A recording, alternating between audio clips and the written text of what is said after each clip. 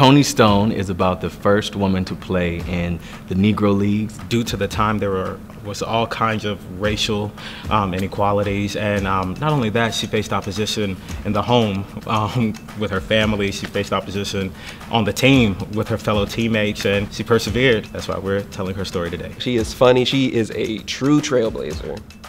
And she is also a beast. She knows baseball in and out. There was nothing that you could throw at her. She was the most tenacious person on her team, and she didn't allow the fact that she was a person of color or a woman to hinder her from achieving what she wanted. I'm looking forward to seeing the showmanship and the movement, which I'm really excited about, because you don't see that a lot in contemporary plays where you merge athleticism and choreography together, and I think that's going to be a special treat for me and for the audience. The beautiful thing that I loved about it, not only reading it but seeing it, was that due to the transparency, it allows you to be able to really take in the emotions and the things that not only her but the rest of those players went through. There are those opportunities where Toni speaks directly to the audience, which I think is a nice way to include the audience, because this is her story and a lot of people don't know her stories. It's only been like a year and some change since the Major League even